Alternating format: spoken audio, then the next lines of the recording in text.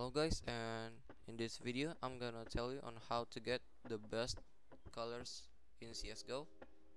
It can give you so many advantage because you can see enemies better. Well, let's get to the topic.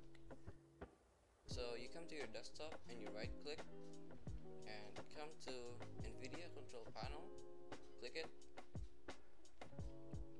So go to adjust display color settings and look for vibrance.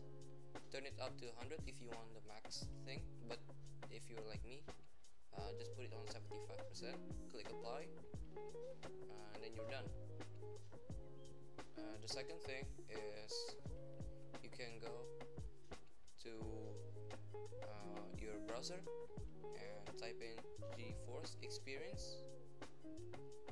Look for it on the Nvidia website, download it, and I'm gonna tell you what to do when it's all done. So once you have completed all the registration, go to drivers and check for updates. If you have the latest game ready driver, you can go and open CSGO, and from there I will guide you to the next step. So once you get everything ready, just go to CSGO and press Alt and Z.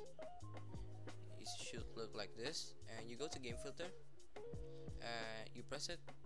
Obviously it does not work because I am in the desktop, but it will work in CSGO. You will see like an add filter in the left side, actually, yeah, on there, and you will press it and add details and color.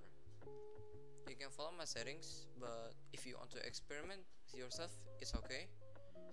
Try to find the best settings for you, and good luck. So we're in the Mirage, and I'm gonna show you guys what filter does to your screen. This is Mirage without filter. It's pretty bland, and the underwood part is actually pretty dark. You cannot see enemies sometimes if you have like or not eyes. I'm gonna turn on the filter. Now it looks better. You can see enemies more clearly, of course, and it will help you frag and hopefully win the game. So that's it for the video. I hope I help you guys by doing this video, because you can play CSGO better. And yeah, so if you like this video, leave a thumbs up, and if you want to see more of this content, make sure to comment and subscribe to this YouTube channel. That really helps me, and I'll see you in the next video. Thank you for watching. Ciao. Just a little side note, before you guys go apeshit in the comments because of my skins, it's not actually mine. It is a skin changer from the community server that I played in. The knife is also coming from a knife changer built in the server, so don't go apeshit in the comments saying I'm rich or something. No, it's not mine. I use it as an entertainment purposes only.